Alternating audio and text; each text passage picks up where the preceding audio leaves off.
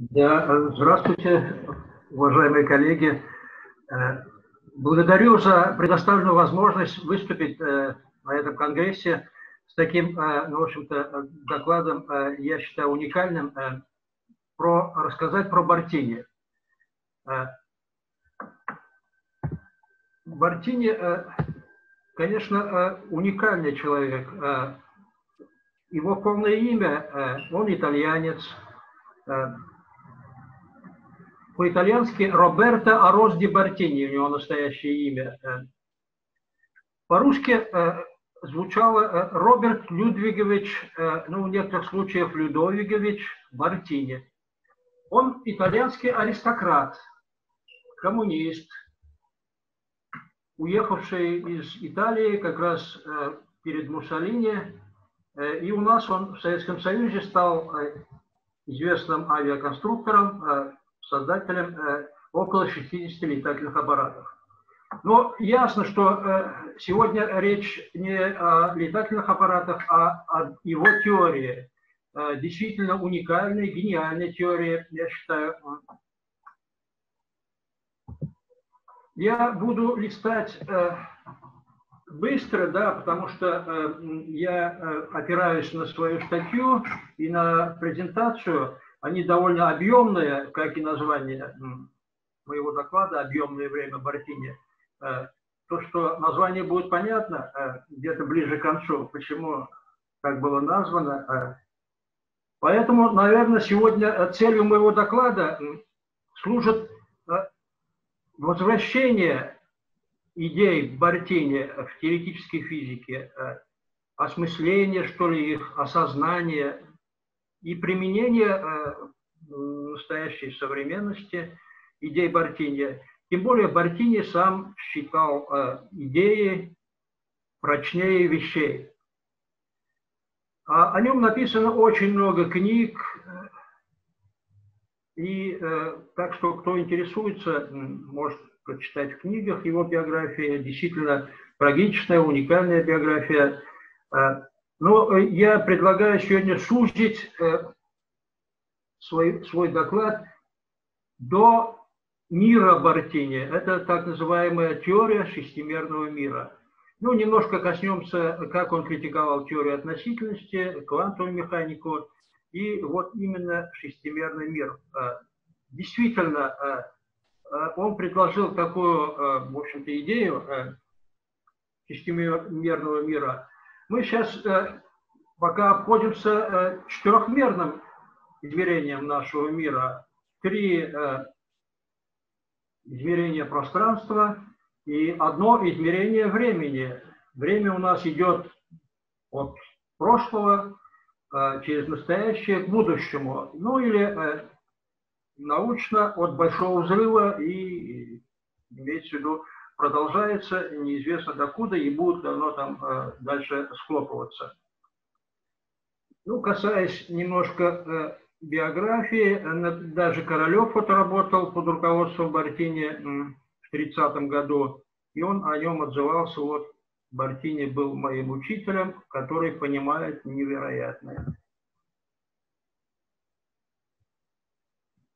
Его, видите, ну, не прозвище, скажем, в статьях, как его в этом научных институтах его называли генератор идей, красный барон, Воланд, мастер, гений шарашки, заключенный да Винчи, Леонардо 20 века, второй Тесла, гений авиации. Это все о нем, о Роберто Оросе ди Бартини.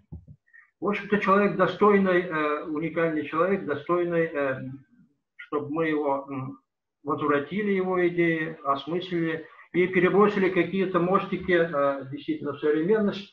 Я вот в своих исследованиях применяю вот так называемый мир Бартини, теорию Бартини,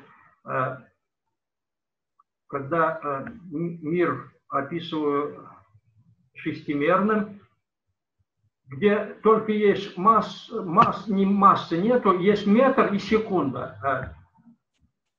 И все, скажем, все облегчается. И все проблемы, в общем-то, современные проблемы теоретической физики очень легко решаются.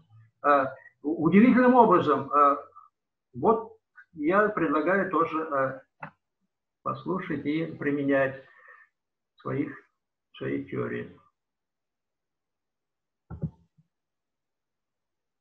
Но надо сказать, что теория Бартини не признана научным обществом.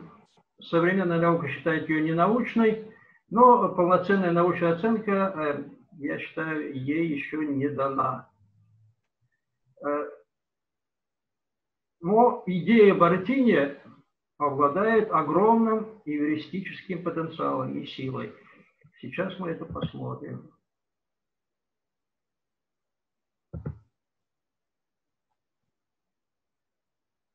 Удивительно, что он вот опубликовал, ему удалось опубликовать только 2 статьи.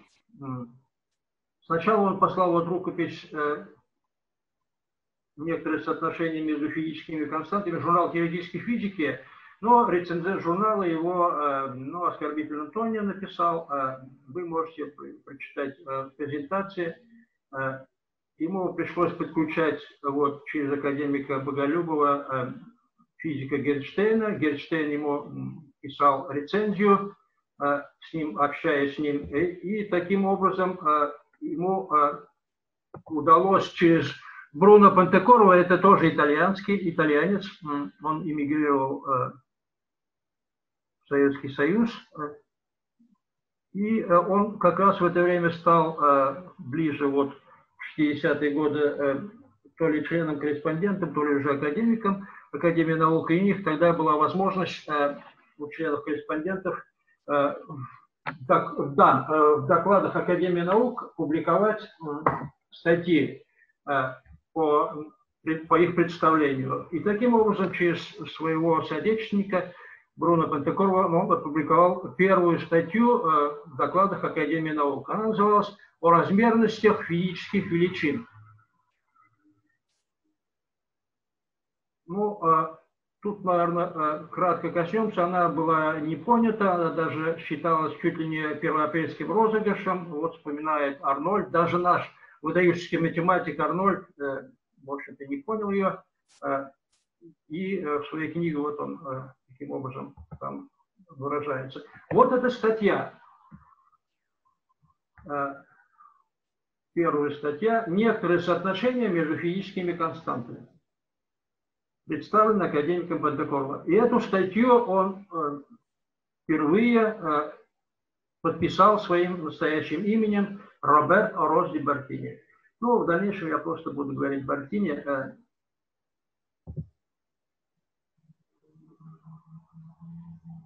Далее публикация была вторая статья, а вторую статью публиковал в своем сборнике Стенюкевич.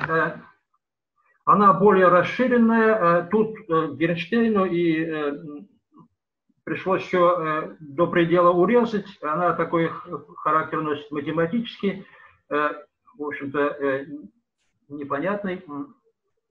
Стенюкевич опубликовал в своем сборнике более расширенную статью, на которую мы тоже будем ориентироваться, но в настоящее время Маслов Александр Николаевич собрал эти все статьи, его рукописи в своей книге. Она есть в ссылке, вы можете ее тоже посмотреть, прочитать. Это у меня сейчас на экране Рубанский из Прибалтики опубликовал в США в журнале «Прогресс физики» его статью Бартини на английском языке. Только в 2005 году. Это вот книга Маслова, статьи опубликованные, 2 статьи. Третья статья в содружестве, совместно, вернее, не содружестве, с Кузнецовым, но Бартини уже был, его уже не было в это время. Она такая, характер носит больше, чем там от Кузнецова, чем от Бартини. Ссылки имеются, это, кому интересно, посмотрите. Книги, моя презентация там прицеплена к моему докладу. Это вот из книги Маслова рукопись Бартини. И видите, первая строка там даже написано рукой Бартини, есть одно или оно все. Вот это теория Бартини, такая принципиальная. Это он рисует, это его рисунок, как пространство переходит во время и обратно. Ну, я тоже познакомился со статьей Бартини, когда исследовал вот эти вопросы, скорее, гравитации, наверное, лет 10 назад. И она вот начинается вот таким образом. Рассмотрим некоторый тотальный, исследовательно уникальный экземпляр А,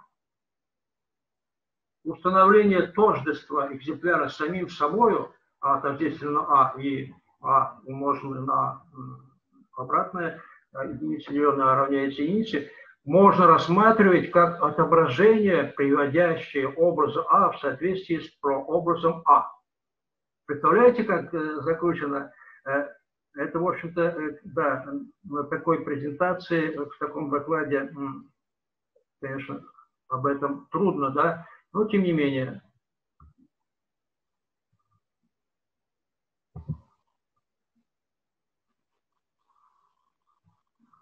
И больше всего вот в своих исследованиях я начал применять вот шестимерный мир. Сейчас мы вернемся, как он сделал этот вывод.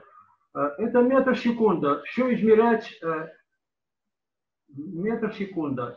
И потом я, конечно, понял, что вся теория Бартини, таким образом он, в общем-то, штурмовал вот вершины новой научной парадигмы, что осознав, что сначала вот надо решить действительно самую общую задачу, и вот его цитата даже тут я привожу, фундаментальное решение должно быть единым и общим. И действительно, если мы не решим общую задачу, то бесполезно. Действительно, а если под А подразумевать всю Вселенную, космос, то ясно, что не существует ничего, кроме Вселенной, космоса, который не ограничен ничем. То есть она тотальна. Кроме космоса ничего не существует, то есть он уникален. Это вот идея Бартини, я вот, пересказываю. И тогда мы вот этот объект, космос, в котором объединено все, материя, пространство, время, сознание, значит, он тотальный, уникальный объект, да, по определению. Значит, его можно сопоставлять и сравнивать только с самим собой. И любое изменение движения этого объекта не может быть механическим, а может быть только внутренним изменением движения. Почему бы не рассмотреть физический и математический такой объект? Действительно,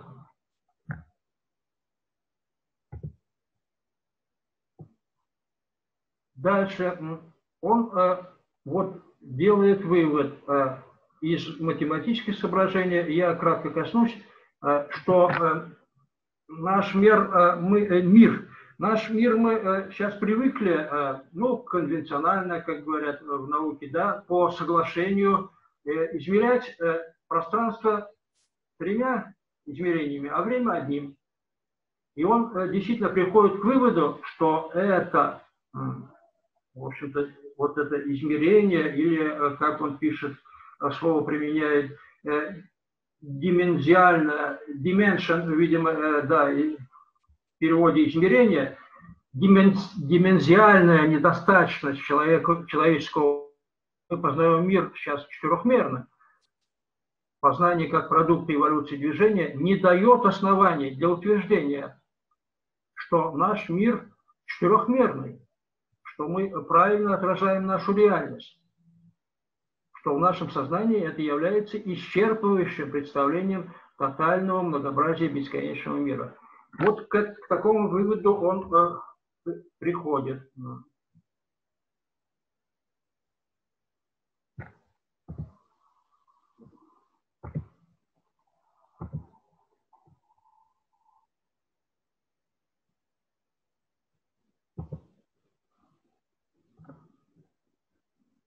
Сейчас кратко, наверное, это действительно я перейду сейчас действительно к шестимерному миру.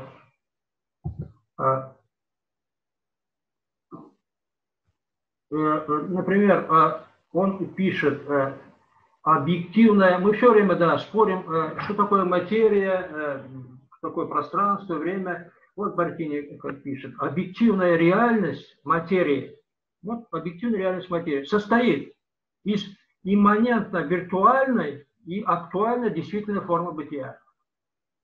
Вот Бартини.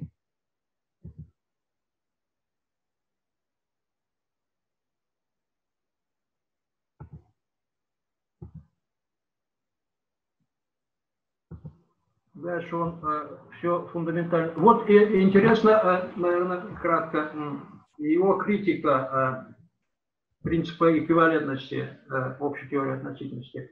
Это рисунок Бартини, он берет, ну, то, что рассматривал Эйнштейн, это мысленный эксперимент с лифтом, скажем. Первый рисунок, это левый, это вот эти кабины, ну, лифта, скажем, или кабина А, В, стоят на поверхности Земли.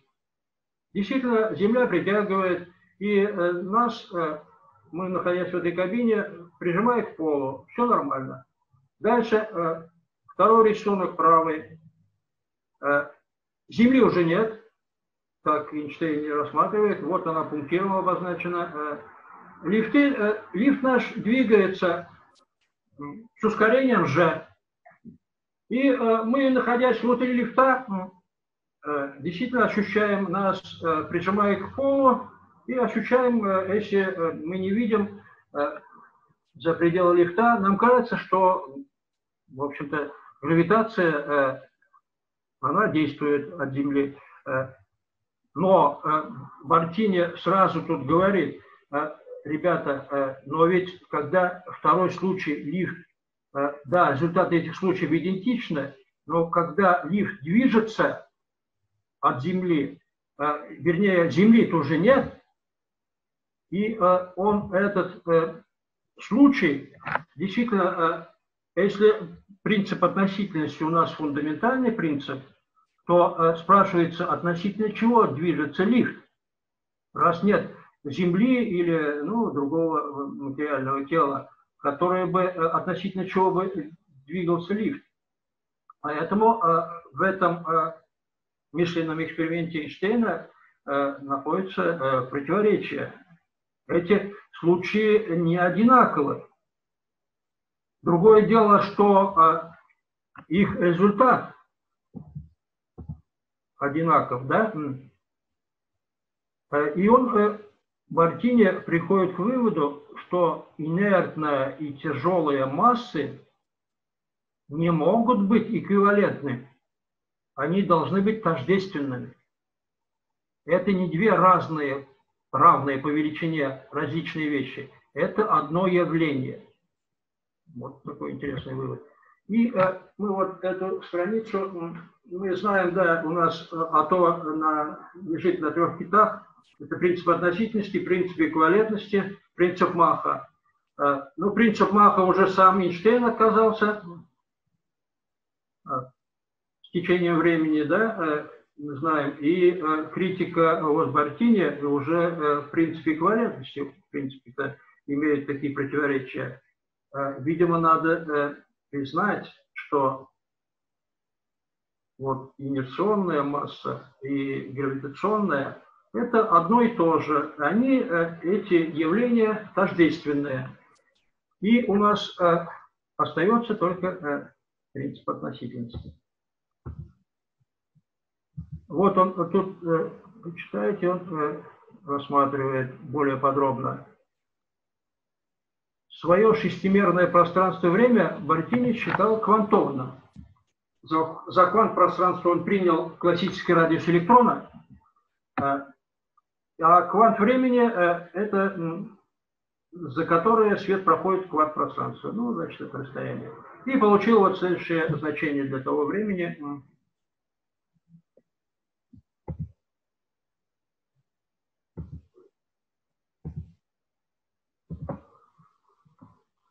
Ну вот еще интересна его критика формулы Эйнштейна ЕМЦ в квадрате, в том смысле, что мы всегда во многих статьях встречается, что энергия переходит в массу, масса в энергию и так далее.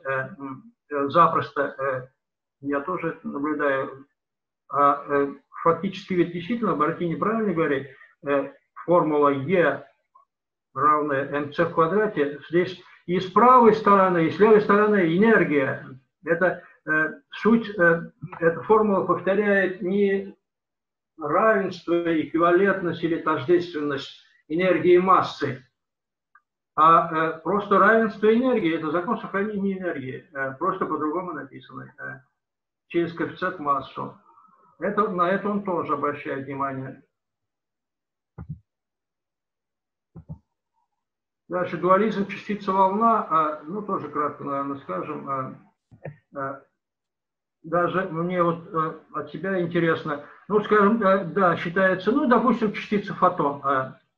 Она, это квант энергии, да, движется, ну пусть оно движется в каком-то направлении, ну, миллион световых лет, да, куда-то. И одновременно излучается волна от этого фотона сферическая. Та противоположная сторона волны, этой сферической, уходит, скажем, тоже на миллион световых лет. И где-то, пусть фотон этот сталкивается с какой-то планетой, с какой-то материальным телом, и тут же, скажем, ну, в конце концов, с атомом, да, и в атоме, значит, переходит электрон, раз порцию квант энергии получает, электрон переходит на другую орбиту. Значит, грубо говоря, можно сказать, схлопнулся фотон, или аннигиляция произошла, или как там, передала энергию.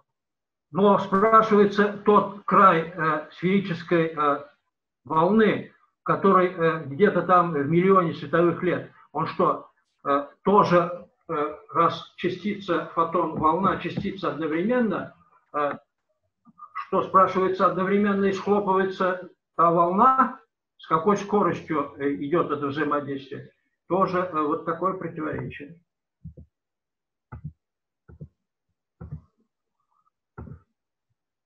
Все-таки я к шестимерному миру перейду. И вот он пишет, Бартини, уравнение физики принимает простой вид, если в качестве системы измерений принять кинематическую систему, единицами которой являются два аспекта. Это L – элемент протяженности, и T – элемент время подобной протяженности. И вот этот шестимерный мир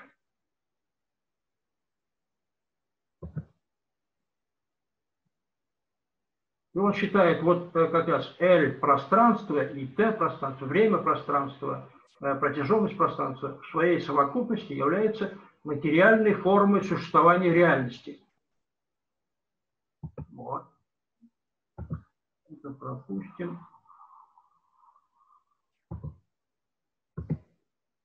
Вот эта таблица, ну, при помощи, я взял, наверное, у Кузнецова, это вот как раз в одном направлении длина, протяженность, в другом время.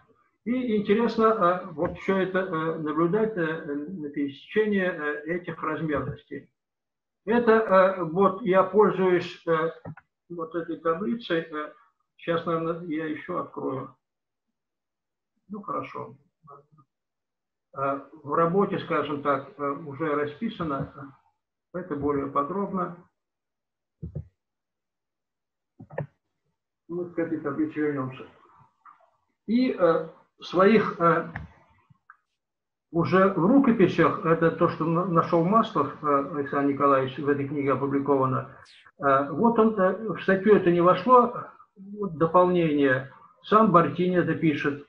Область научного и практического использования открытия. Это своего открытия он подписал, эту подпись Бартини.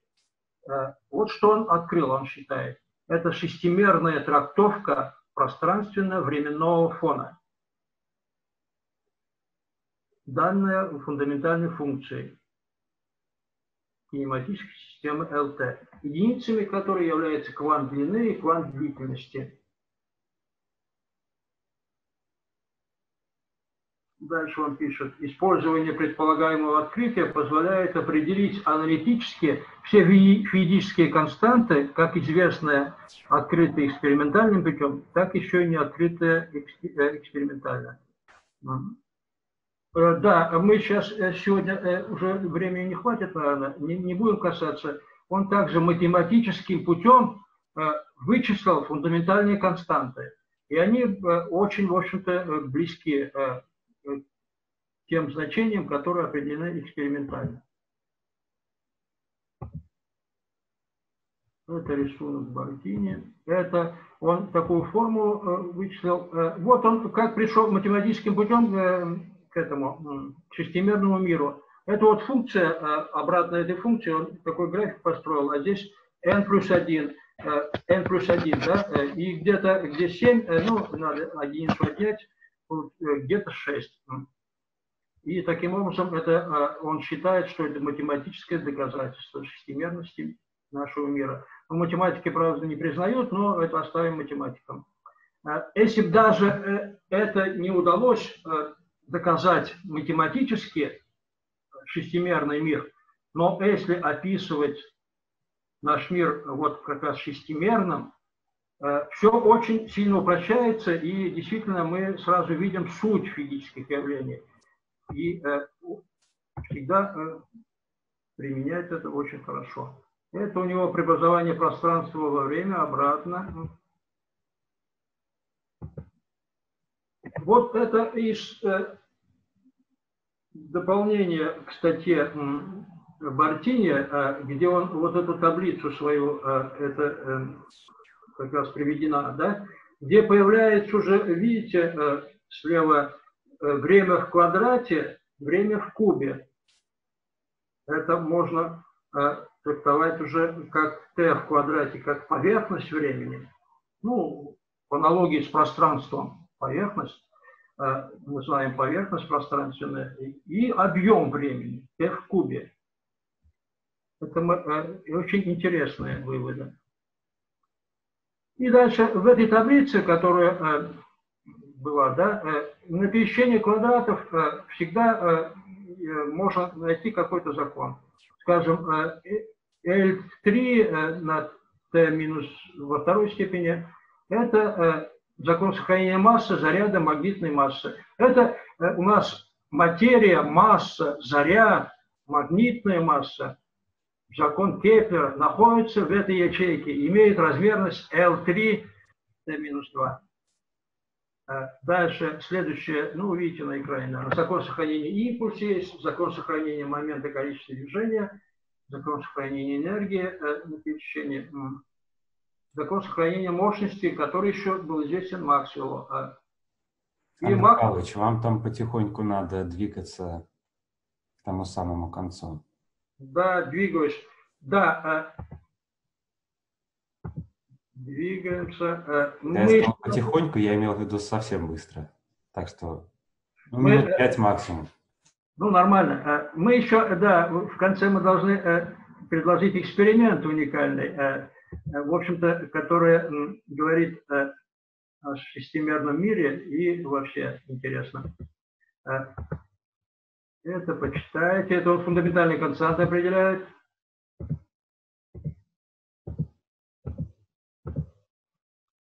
Ну, может быть, вопросы будут, я коснусь этих вещей. Это мир Бартини не нуждается в большом взрыве. Например, ну, тут Троицкий еще докладывал в Академии наук, что экспериментально не подтверждается. Тоже почитаете. Урусовский в Москве тоже шестимерный мир разрабатывает. Вот эксперимент. Эта таблица подробная такая. И перебрасывая мостики, вот, наверное, тут, вот она более подробная. Видите, расписано, я вот мышки, наверное, покажу. Вот это постоянное Хаббла в кубе, вот в этой клетке. Это таблица Бартини. Отложено 6 измерений времени сюда, 6 пространства. Вот постоянное, я хочу подчеркнуть такую вещь, постоянные Хаббла в кубе вот этому значению. И интересно, что это вот замечено мной, и производная от куба постоянных Хаббла равно точно в этой системе ЛТ, равно точно энергетической плотности нашей Вселенной. Удивительная вещь. Дальше, что меня привело к эксперименту? Это середина, тут много можно интересного рассказать. И еще я вот заметил, что H, C, вот эта клетка, вот она, это постоянная планка, умноженная на скорость света. Ну, она имеет такую размерность и в этой клетке. HC. И я заметил, что, ну, не только это, конечно, я заметил, а использовал в объединении всех фундаментальных констант, скажем, встречается во многих формулах физики. Это скорость передачи действия по таблице Бартини. И перейдем к эксперименту. Удалось в своих исследованиях объединить, используя вот это HC во многих формулах, это вы сейчас увидите, объединить все фундаментальные константы одной формулой. Удивительным образом. Это, значит, постоянная планка, постоянная Хаббла, время сюда включилось, постоянная Больцмана, я не знаю, энергия реликтового излучения, температура, вот эти формулы. Первая формула, это просто H, это постоянная планка. HC, интереснее HC, когда умножена вот эта формула. И тут отсюда уже нет никакой трудности найти t в квадрате, поверхность времени, и t в кубе внизу, объем времени. И Бартини высказывал эти идеи, что у времени есть скорость, у Козырева, между прочим, тоже вот есть такие идеи.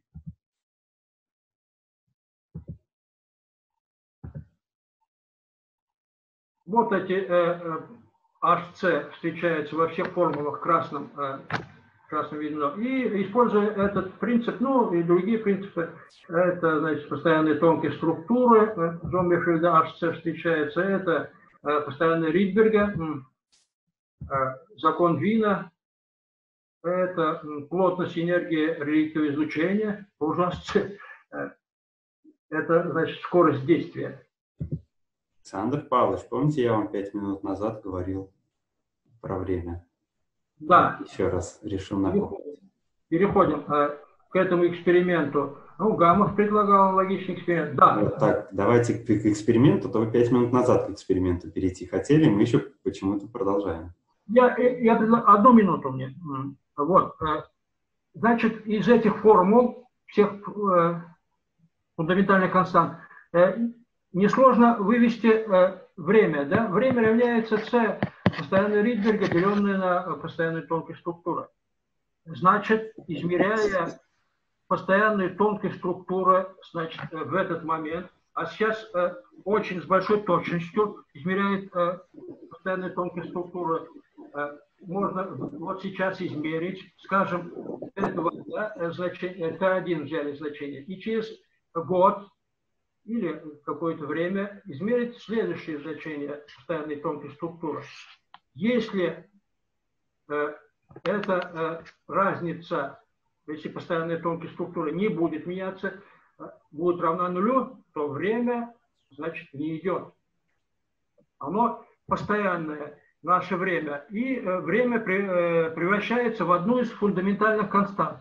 Если постоянная тонкая структура, ну и другие фундаментальные константы меняются, то время наше идет, значит, от большого взрыва, и это другая физика. Вот, наверное, все на этом пока. Я закончу. Хорошо, спасибо. Значит, вопросы. Еще с самого начала, так, еще с самого начала Николай Иванович хотел слово взять. Это вот последний кадр.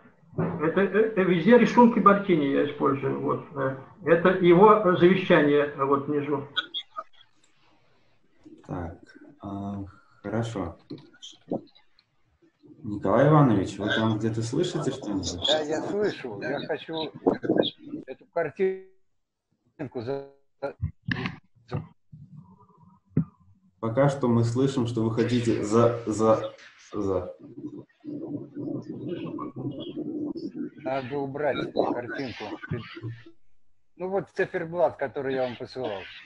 Хорошо. Так, значит, Александр Павлович, тут можете на секунду отключить экран, а то там хотят картинку нам какую-то показать и по ней вопрос вам задать. А кто это задает? Кто задает вопрос? Еще вопрос не задает. Товарищ Черногоров вам хочет задать вопрос. Мне нужно картинку. Да, давайте. Вы сейчас можете включить картинку. Вот, включайте. Есть картинка? Пока что только ваше удивленное лицо. Так. Теперь мы видим часы. Да, сейчас мы видим картинку. Спрашивайте. Есть, да? Вижу часы. Так, сейчас. Блин. Вот понятно. Значит, перед нами циферблат, да? Да, громче. И Бартини не домыслил свою идею. Угол между 12. Первый способ – это 360 градусов, деленное на 12, 30 градусов. Ориентируясь примерно радиус циферблата 5 сантиметров, когда длина дуги между 12 единицами округленно 2,5-3 сантиметра, и с помощью внутреннего маятника, который считает периоды, это будет 5 секунд или 5 минут или 3600 секунд. Значит, 3 в одном, 3 разных способа измерения, 3 разных имени.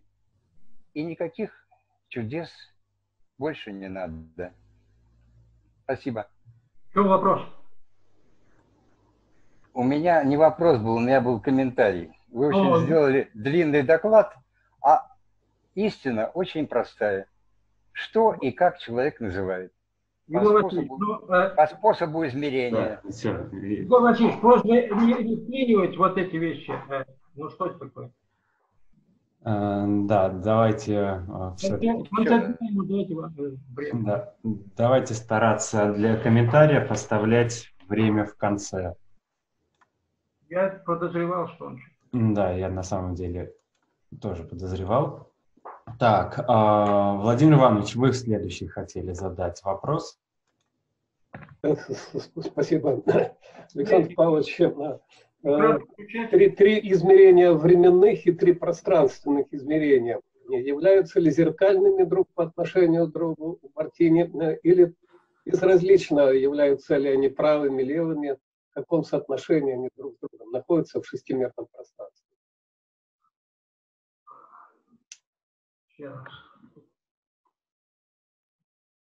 Ну, видите, вопрос такой.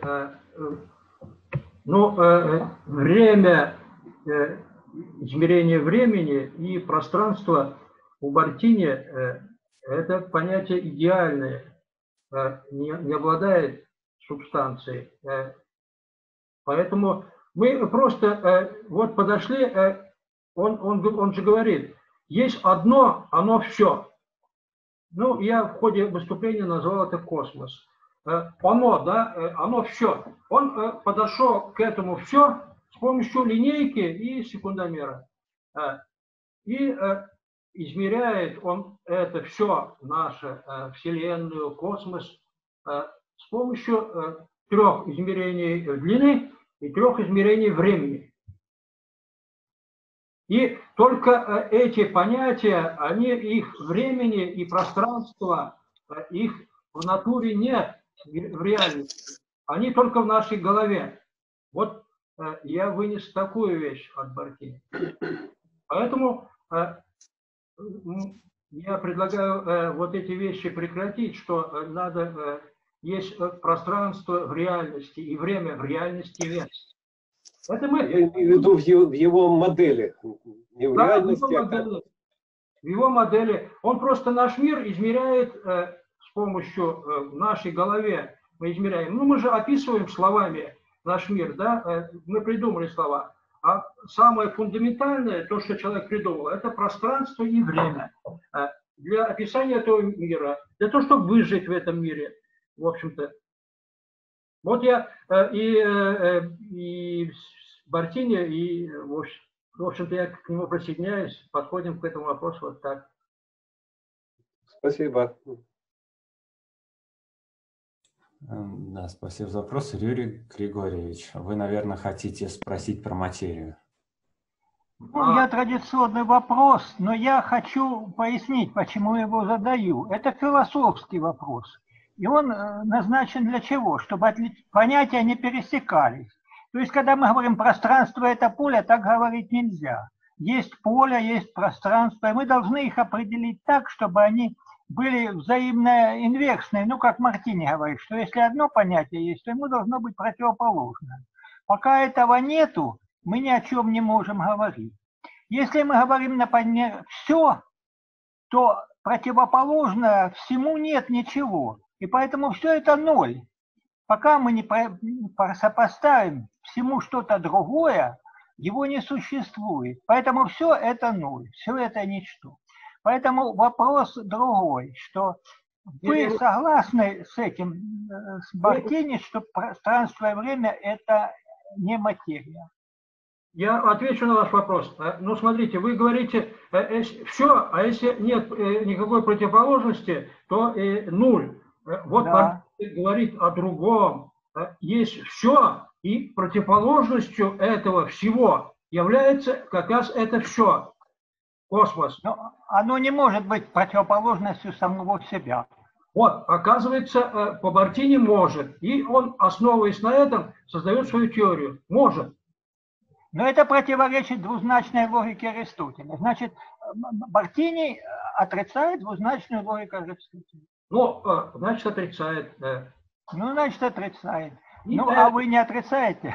Нет, я присоединяюсь к Бартини. И он это противоположное является отражением как раз всего этого уникального, тотального предмета. Вот очень просто все. И тогда... Отражение может быть всего, потому что отражение входит во все, понимаете? Это чисто философские понятия, это казуистика, но она вот должна быть логически как-то обоснована. Если вы пользуетесь логикой Аристотеля, значит, пользуйтесь в их рамках. Если вы что-то другое, то уже, значит, что-то другое. Я хочу вот подчеркнуть, когда мы вот это отражение, грубо говоря, не можем понять, мы это самое, всегда используем механические понятия.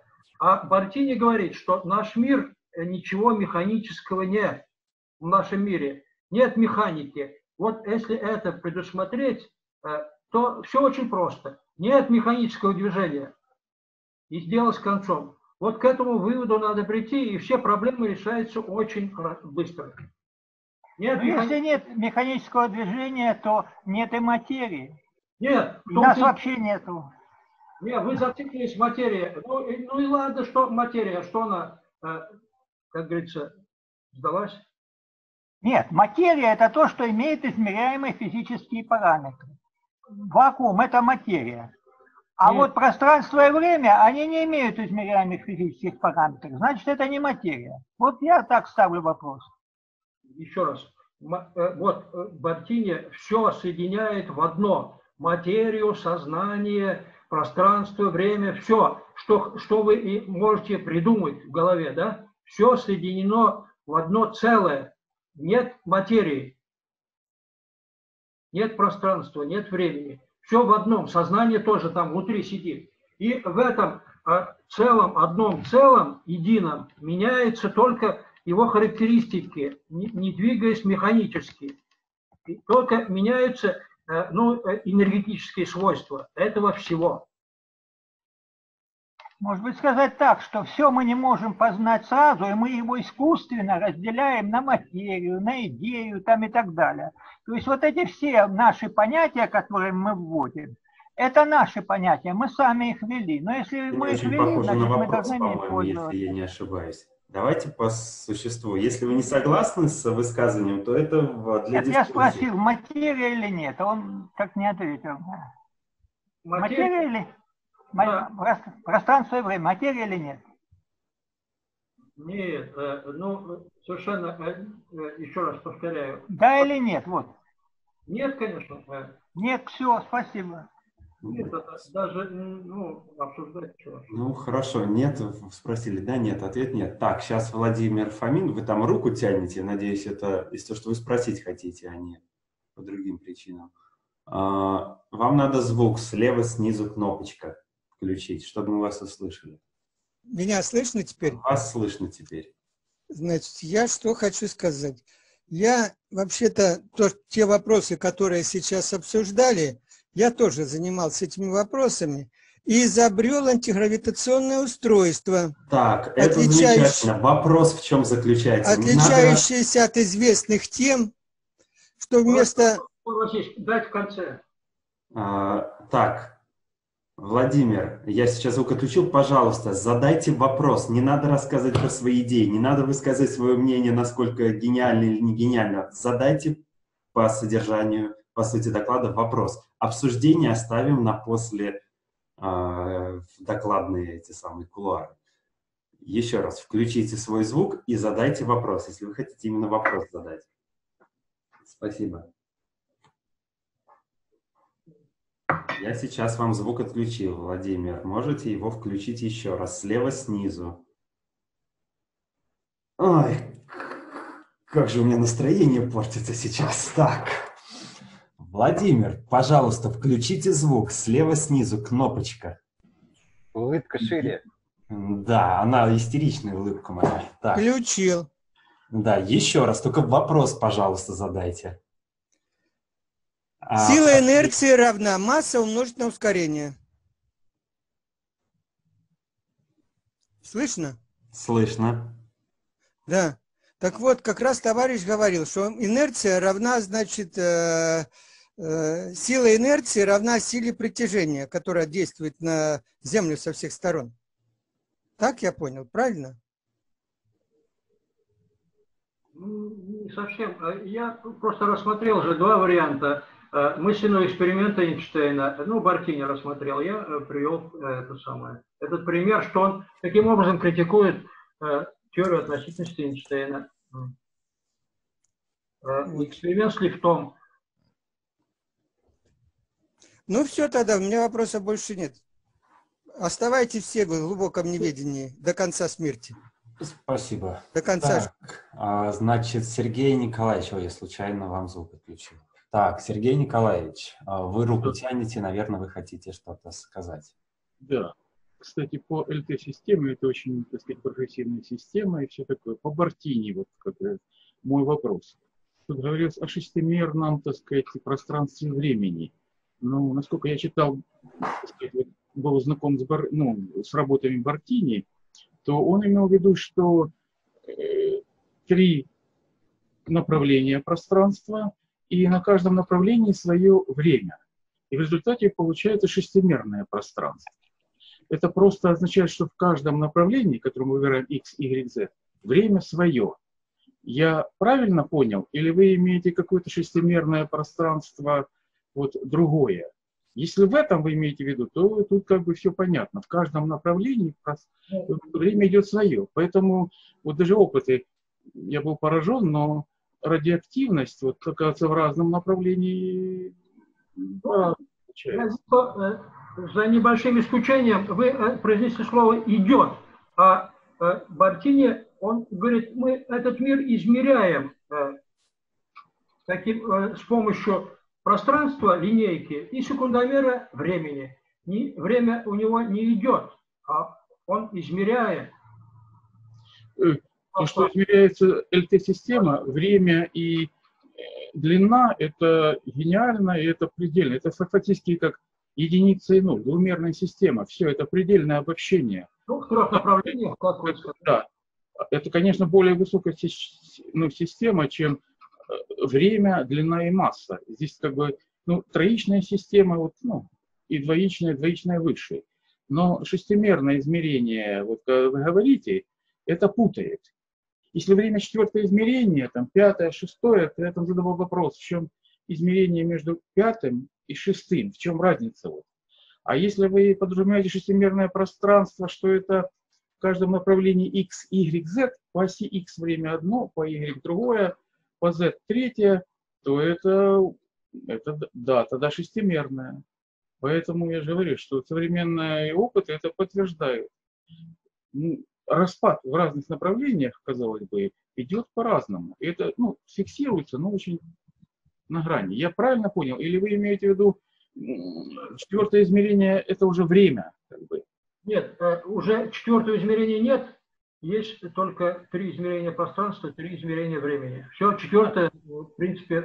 На каждом направлении пространства есть свое время. И тогда да, 3 измерения... Ну тогда все просто, все красиво. Как бы, если я вас так понял, я просто вы так как-то запутали.